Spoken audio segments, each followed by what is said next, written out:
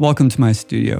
My name is Ryan Freeman, and today I'll be showing you how to install, save, and apply mastering presets in Logic Pro. Today I'll be installing my podcast master preset pack, which is available on my website. It's ryanfreeman.com. So don't worry, it's not that hard installing these presets. We'll have you up and running in no time.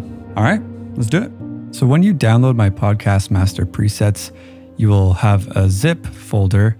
What you'll want to do is unzip it, and when you've unzipped it, you will see Podcast Master Presets Logic Pro X. And this is the folder that you will click and you will see Ryan Freeman Podcast Master. So here are the 12 mastering presets that we will be installing today.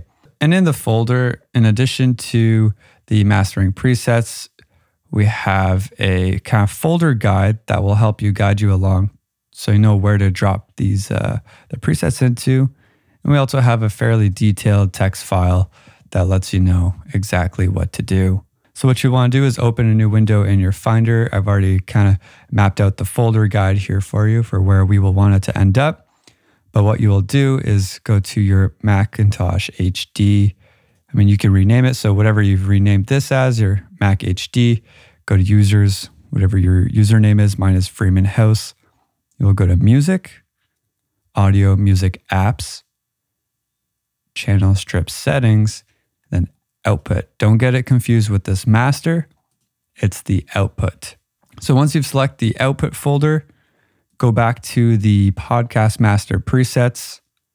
It's this folder here that has a little blue dot. Click and drag it into the output folder. Now your presets will appear in Logic, and it's as easy as that. So now go and open up a new Logic project. I've gone ahead and have already started a bit of a template to be mastered. I have a music bed, a little score that I've made for one of my podcasts. And I also have an introduction voiceover for the beginning of this specific podcast episode. So I thought this is actually a great example. It's kind of like your traditional podcast with with music in the background and that kind of voiceover narration guide. I have podcast master presets, but I also have podcast voice processing presets for Adobe Audition, GarageBand, Logic Pro, and Audacity. So right now I have my voice processing preset, the male, mid-voice, medium, which is kind of like my go-to for my voice. That is on right here. And what I've done, as you can see in the mixer, I brought it down to about -8, -7 dB. I brought it down to that because with the music and the voiceover, you'll see it comes up to around -6 or -5 dB. And really, the mastering presets that I've made act extremely well with the final mix that is around that -6 dB. Once again, it's in those detailed instructions here when you do buy the mastering presets.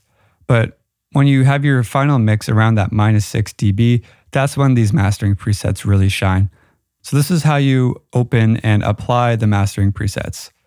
Go to your output channel. You can also find that in the mixer view. Go to your output channel, go to settings, click down to user channel strip settings, and Ryan Freeman podcast master presets. There they are. Remove the mud, sparkle and shine, the Ryan Freeman classic, and tone down. Remove the mud, I think, is pretty self-explanatory. If you have a fairly muddy mix and you just want to carve out that mid, that kind of hard to get rid of muddy sound, muffled sound, which I know a lot of microphones kind of give. And just as a little side note, mastering is supposed to be subtle and gentle. If you really want to dig deep and really take out a lot of that kind of muckiness and muffledness and make your sound very bright, I wouldn't necessarily recommend doing that in mastering. I'd rather see you do that in processing of the individual sounds themselves. So you're not affecting the final sound within the master. Sparkle and shine just makes it a little brighter if you need that. The Ryan Freeman Classic has all of the above. Remove some of the mud, makes it a little brighter. Just a real nice, crispy compression. I just love it. I'd recommend starting on the medium. If it's a little too much, go to the light. If the medium isn't enough, go to the hard. That's kind of how it works. These are light, medium, hard intensities per these kind of different settings. But for this, I'm going to do the Ryan Freeman Classic medium. I think it's all it needs.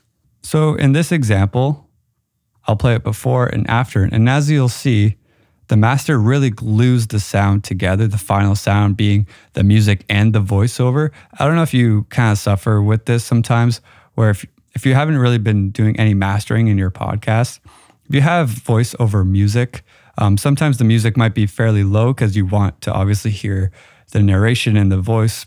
But why not have best of both worlds, where you can hear and feel the emotion and the presence of the music, but at the same time have a very clear and crisp upfront kind of vocal sound. That's what we're going for, and that's what these master presets really deliver on.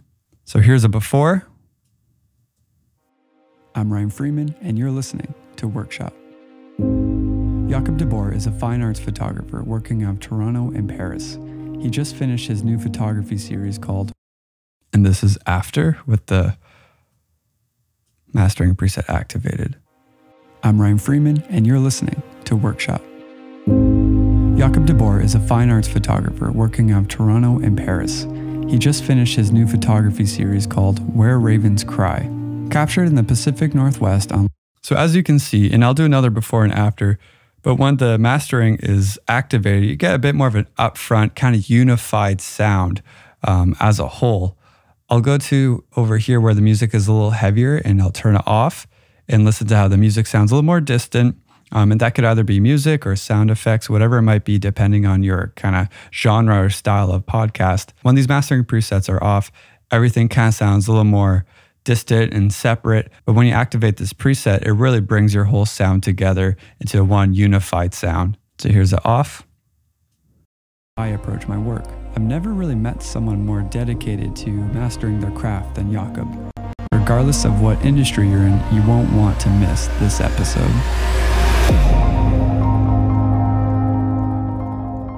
So as you can hear, when I turned on the processing, it really brought the music up and the vocals sounded really kind of crisp and forward, and everything sounded really great. And so that's the beauty of these podcast mastering presets. All right, so that's how you install a mastering preset in Logic Pro. Hope you guys like this video. I told you it's pretty easy, right? Not so hard. All right, so if you could leave a comment down below if you have any questions, I'll try my best to get back to everyone. This is a community. Definitely try not to email me questions, leave it down below. That way we can all kind of talk and learn from one another. I think it's really the beauty of YouTube, is that we can all learn from each other. So yeah, don't forget to subscribe and like the video if you found it helpful. Helps me out a lot. I have a lot of great content that will be coming out in the next couple of weeks. And yeah, hope to see you in the next video.